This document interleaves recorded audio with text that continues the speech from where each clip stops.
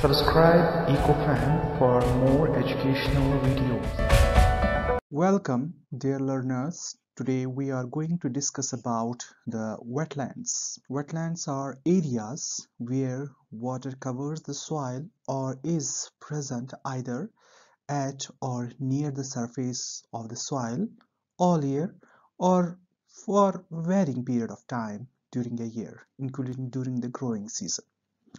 So basically, wetlands are transition areas between dry uplands and aquatic systems, or aquatic system may be the rivers, lakes, or oceans. To be considered a wetland, a region must have wet soil or be covered by a shallow layer of water for at least part of the year. So water saturation largely determines how the soil develops and the types of plants and animal communities live in or on the soil in wetland areas. So the prolonged presence of water creates conditions that favor the growth of specially adapted plants, that is hydrophytes, and promote the development of characteristic wetland or hydric soils. So what is the importance of the wetlands? Why are wetlands so important? First, we will see the importance of wetlands with the lens of the animals. So wetlands are among the most productive ecosystems in the world, comparable to the rainforests or coral reefs. They provide great volumes of food that attract many animal species. From the base of the food web, this ecosystem feeds many species like fish, amphibians, shellfish, or insects. Many species of birds and mammals rely on wetlands for food, water, and shelter, especially during migration and breeding seasons. Wetlands retain excess nutrients, some pollutants, and reduce sediment that would clog waterways and affect fish and amphibian egg development. With the lens of the importance of wetlands with respect to humans, wetlands filter the water that we swim in and get the food from. Basically, various kinds of the reservoirs or the streams from which the water comes, wetlands filters those kind of water resources. From a sponge to absorb excess water and control floods and help in control of erosion. That is the property of wetlands. It supplies food. Wetlands are the nurseries for the food we eat, such as fish, shrimp, crab, and oyster, and whatnot. And it creates jobs. Many people in the area support their family by fishing, shrimping, or oystering. And it supports the local economy. Many local businesses depend on the seafood industry for their revenue. And at last, tourism and sport fishing tournaments also rely on these wetland areas that provide us with recreational hunting, fishing, photography, bird watching, and whatnot. Taking few of the qualities of the wetlands, first one, it improves the water quality. So wetlands, plants, and the soils in the wetlands, they act as a filters by trapping the pollutants as they move through the ecosystem. So wetlands are also known as nature's kidney because they help to clean out pollutants that move through them. They purify and filter contaminants from agriculture activities. So if the water eventually seeps into the underground water supply, it is much cleaner than it when it entered into wetland. Basically, the portion from which, like this in this picture it is illustrated, a stream of water comes with the polluted water. When it enters into the wetland, and the wetland acts as a buffer, it removes the sediments, pollutants, pesticides, and fertilizers by its various physical, chemical, and biological processes, and lets the outlet of the water cleaner as compared to the inlet water. So that's why the wetlands are called nature's kidney. Second one, it provides flood protection. During the period of heavy precipitation, water often flows into low-lying wetlands. So wetlands act as a sponge. They absorb heavy rainfall, and those located particularly on the coast serve as a natural barrier from the storm surges. They only does not act as an flood protection, but also acts as a protection from the storm surges that may happen because of the cyclones or from the tsunami. So these wetlands can store excess water and prevent damage to the residential and commercial areas. So the storage of water is another property of the wetlands. The wetlands are the important storage of the areas to collect the rainwater. Water is it is a very important component of watersheds, wherein the various reservoirs they act as a storage of water. Some of the water soak into the ground and refill the aquifers. Like this acts as a reservoir, as a wetland. It also recharges our groundwater as well as provides the water for the irrigation and drinking to the adjacent communities or localities. It provides wildlife habitat. It provides shelter. Nutrient-rich wetlands serve as ideal nursery areas for the wide variety of animals. And also, humans can visit wetlands to enjoy a number of outdoor activities like hunting, fishing, boating, hiking, and bird watching. Basically, when it provides the habitat for the wildlife, certainly these kind of animals will be found in such kind of ecosystems. And it also provides an area of recreational. Humans can visit wetland to enjoy various outdoor activities like I discussed in earlier slide, like hunting, fishing, boating, hiking, and bird watching. So when we go for the discussion of the types of the wetlands have been broadly classified into three types. First is swamps, marshes, and bogs. Let us have a brief discussion about these wetlands. So before we further go in this lecture, I request all the viewers please subscribe the channel and hit the bell icon for being notified for the latest videos. So first one is swamps. A swamp is a wetland that is dominated by woody plants like shrubs and trees. Like in this, here is a water, is a wetland, and it is having the woody plants like the willow or poplar plant trees. Swamps are often near the rivers or streams. So it is adjacent to the rivers or streams. These rivers and streams sometimes flood the water into the with nutrients into the swamps. So these streams they carry the nutrients into the swamps.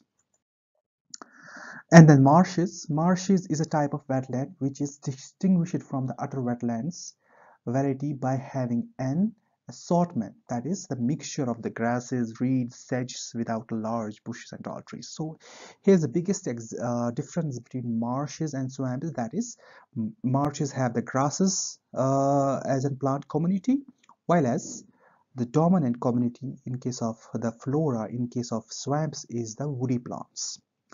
A marsh can be salt, fresh water, and often has a large space of open water which are heavily colonized by the birds. A marsh provides a vital habitat to many plant and animal species as well as protecting neighboring areas of land from flooding and in case of salt water marshes excessive siltation. And last one is bogs. Bog is a wetland type that accumulates because of the deposition of the plant material. That is, it mainly provides the moisture from the precipitation, from the rainfall, and the moisture and the dead organic material gets accumulated over the period of time.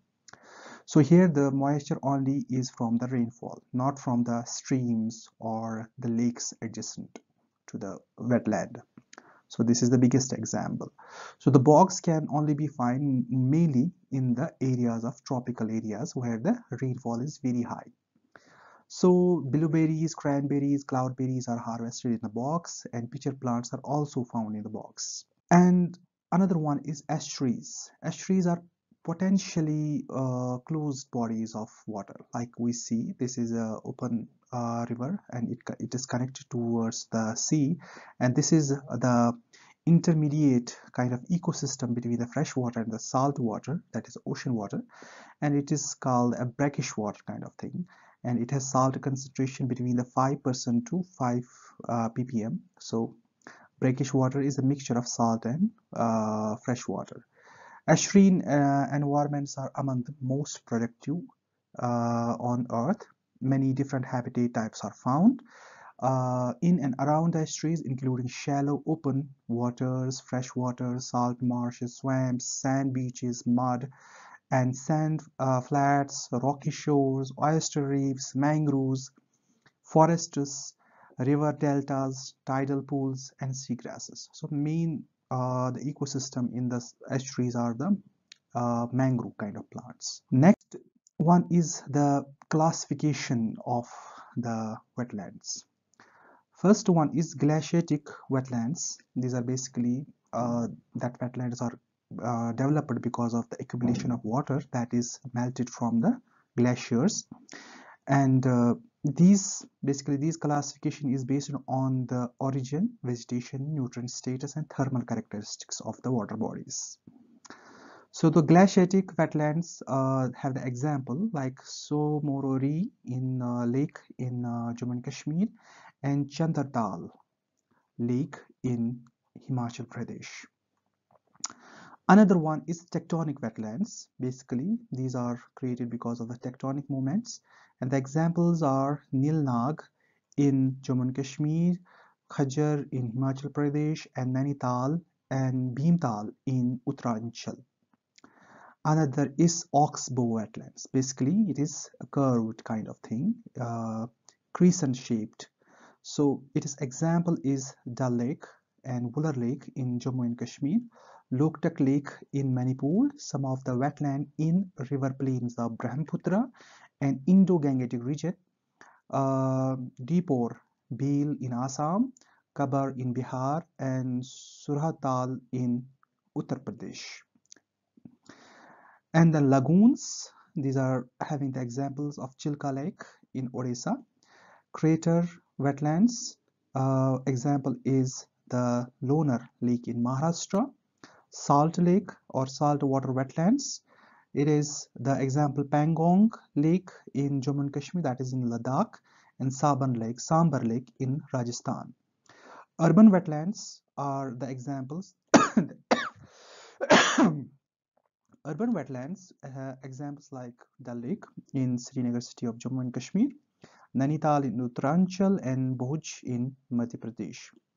Ponds, tank or man-made wetlands, they are mainly in the Hyderabad, like the Hussain Sagar, Himayat Sagar, Usman Sagar, and Hariki in Punjab, Pong Dam in Himachal Pradesh. Reservoirs like the Ikudi, Hiraku Dam, Bakra Nangal Dam, and mangroves are basically the forests or kind of ecosystem that is present in the estuaries. It is Bhimtarkanika in Odisha, example. Coral reefs like in Lakshadweep.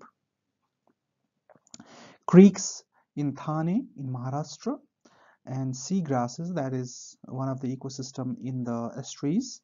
Estuaries itself and thermal springs. These were some brief about the classification of various kinds of wetlands based on their origin, vegetation, nutrient status, and the thermal characteristics. So the threats of the wetland ecosystem are the uncontrolled siltation, basically the silt that comes from the incoming water streams that reduces the carrying capacity of the wetland. Then another problem is the weed infestation, then uncontrolled discharge wastewater from the adjacent areas. Maybe it is an industrial effluent or agriculture waste or domestic wastewater. So another example is the encroachment. The communities that live on the adjacent to the wetlands, they slowly start encroaching the wetlands by filling and building up residential or commercial apartments, and then they encroach the areas. Tree felling is also one of the problems or threats to the ecosystem because it supports large kind of bird that they can live on. Habitat destruction and leads to the loss of fish, decrease in the number of migratory birds, and these are various kinds of the threats to the ecosystem, that is wetland ecosystem. So now when we talk about the restoration of the ecosystem, so for the restoration of the ecosystem on the international level, the Ramsar Convention was basically adapted in Iranian city, that is Ramsar, in 1971 and came force in 1975. Since then, 90% of the United Nations members have become contracting parties. And right now in India, we have around 47 water bodies, or we can say wetlands, that have been signed or that have been put under the Ramsar Convention protection.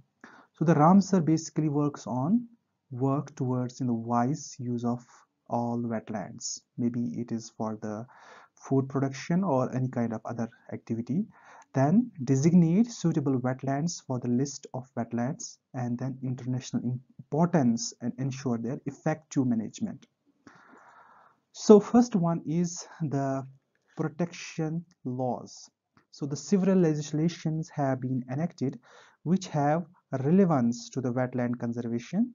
These include Forest Act 1927, Forest Conservation Act 1980, Wildlife Protection Act 1972, and Air Pollution Prevention and Control of Pollution 1974, the Water Cess Act 1977, and the Umbrella Provision of Environmental Protection Act 1986, Coastal Regulation Zone Notification 1991 under the provision of Environmental Protection 1986. Then the Biodiversity Act 2002 and the Biodiversity Rules 2004 are aimed at safeguarding the floral and faunal diversity or biodiversity and regulating their flow from India to other countries for the research and commercial use. Then second one is protection. The primary necessity today is to protect the existing wetlands. There are thousands of wetlands that are biologically and economically important but have no legal status. So we have to bring such kind of wetlands into the legal umbrella. Then planning, managing and monitoring. Wetlands covered under the protected area network have management plans, but others do not. It is important for various stakeholders along with the local community and corporate sector to come together for an effective management plan. Active monitoring of these wetland systems over a period of time is essential. Several an inventorization survey and inventorization should take into consideration identification of different human activities, effect of both industrial and domestic effluents, and information obtained through remote sensing to be verified with the ground truth data for getting the proper status of the wetlands.